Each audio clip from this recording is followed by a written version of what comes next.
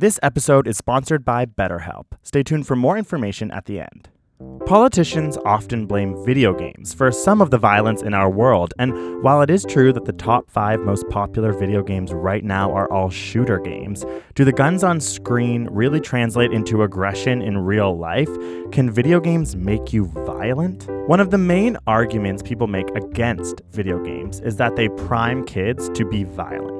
Priming is a non-conscious form of memory where one stimulus influences the response to a subsequent stimulus. For example, if I said the word yellow, then asked you to name a fruit, you would most likely say banana. This led to a study in which researchers had participants play one of 2 games. One game where they were in a car avoiding collisions, another where they were just a mouse avoiding a cat. Following the game, the researchers, based on priming, hypothesized the players would be faster at categorizing objects associated with the game they played more quickly in the real world. So the players looked at pictures of things like a bus or a dog and were asked to quickly label them either as a vehicle or an animal. Those who played the car game were no faster at categorizing vehicles, and those who played the cat game were no faster at categorizing animals. In fact, those who played each game had a slower reaction time to the related category, meaning negative priming might actually be occurring.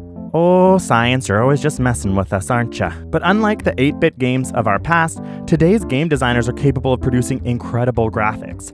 Therefore, another criticism is the more realistic a game, the more likely it will activate aggressive behavior. To study this concept, one study had participants play one of 2 combat games. One where the characters were modeled using ragdoll physics, movements modeled off of the human skeleton, which means they had very physically realistic death behaviors. The other game used deaths that were extremely unrealistic. Afterwards, aggression was assessed via a word association test, and the game with the more realistic deaths showed no increase in aggression. Of the available research, most find no link between video games and violence. A meta-analysis of studies showing a positive link between games and aggression found that they often used ineffective lab tests of aggression, for example, measuring brain waves and heartbeats, which doesn't necessarily translate to actual criminal behavior. And in the past, when a correlation has been found, it's been weak.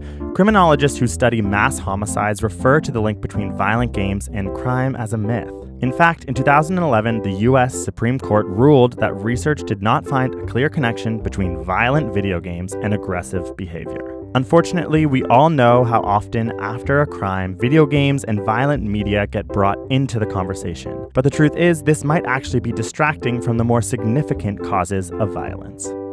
Thank you so much to BetterHelp for sponsoring this video. As someone who has had therapy benefit my life over the last 3 years, BetterHelp is an accessible, low-cost way to access a licensed therapist. Something that we all can benefit from. So you have to be 18 years or older to use this service, which gives you access to licensed therapists through chat, text, your phone, and online video. You can even start now by using the link below and connecting with a licensed therapist within under 24 hours. It's important to know that this is not a crisis line, but a way to schedule video and phone chats with licensed therapists for a low cost of $35 to $65 a week. BetterHelp makes therapy, which can be intimidating, inexpensive, feel secure, convenient, and affordable. Head to betterhelp.com/asap to check it out. Thank you so much for watching, and we will see you next week for a new science video.